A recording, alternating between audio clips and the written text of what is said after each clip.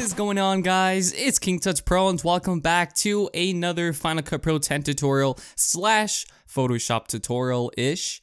So I know that you guys really like these Final Cut Pro 10 videos or tutorials, so I just keep putting them out.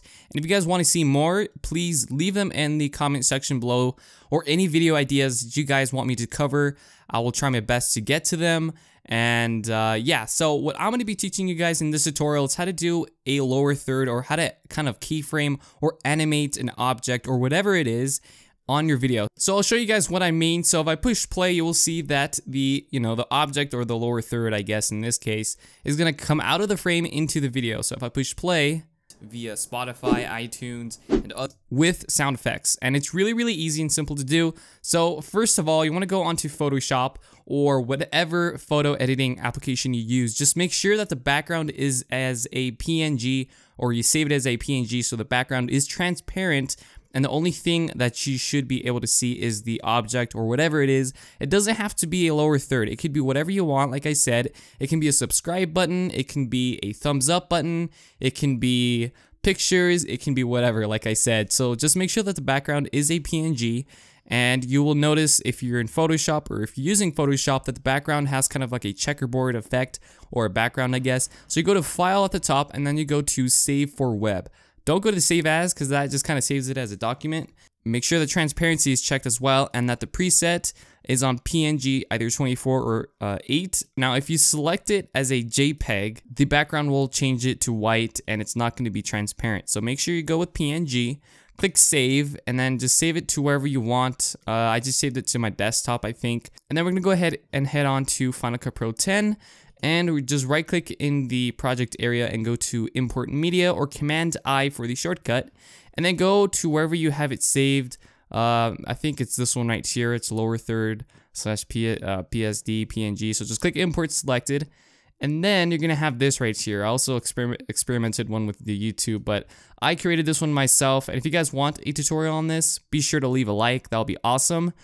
But what we did is very simple. So we just have this kind of animate inside, and then it leaves. So to do that, I'm gonna go ahead and delete this so you guys know what I'm doing from the start. So it doesn't matter where you select it, because it's a still image. So drag that on top of your footage, and you might want to crop it out, so, or just trim this to however long you want this to animate. Of course, the longer you have it, the longer it will stay on the screen. So from here, what you want to go ahead and do is just select the lower third, or the object, or the picture, or whatever it is. Go onto the tools panel right here, and you're going to have effects. So go onto the transitions and go to movements, okay? And go down and select slide. Now this is my favorite one. You guys can do any other transitions that you want. But I like to go with slide just because it's kind of smooth and it just looks good with this. So I'm going to go ahead and drag this on top of this clip.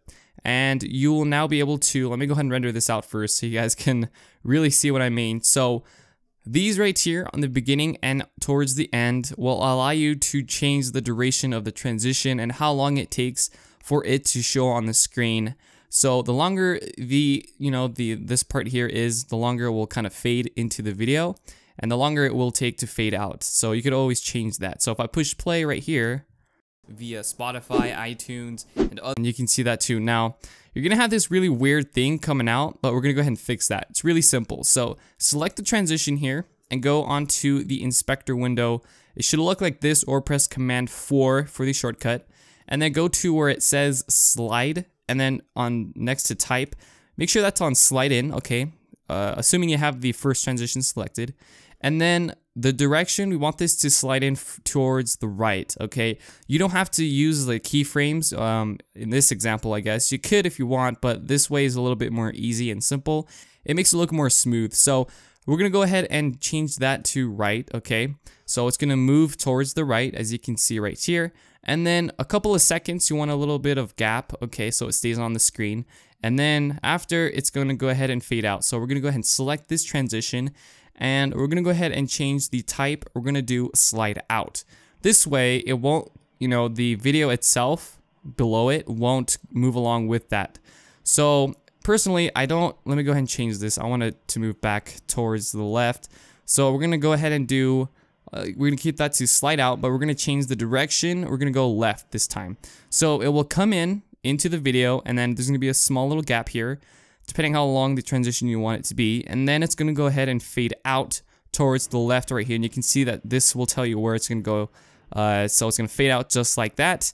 And then for the audio, what I did is I just went on YouTube, I looked up Swoosh sound effects or swoosh or cutscene sound effects, and I just imported that into Final Cut Pro 10, and I just kind of cut down the parts wherever I want it to, the parts that I want to use. And I will leave that video in the description. I will leave, the credit for whoever created it, of course. But you want to go ahead and just sample a part of the audio. Just use it, kind of sync it up together so it kind of makes sense, okay? So undo that. So let me go ahead and see how this looks via Spotify, iTunes, and other. Yeah, that's pretty good. I didn't even have to really customize it that much. But again, if you want to change this, just click this little this towards the right, and this will allow you to change the transition.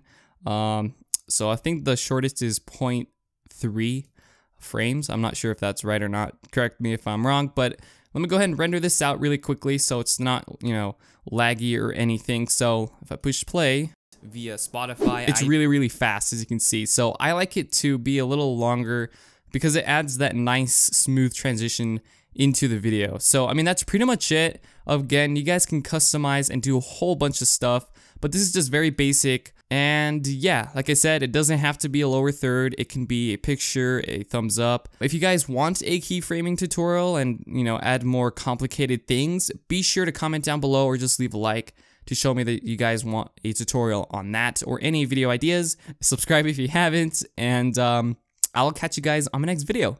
Until then, peace out, take care, and enjoy your day.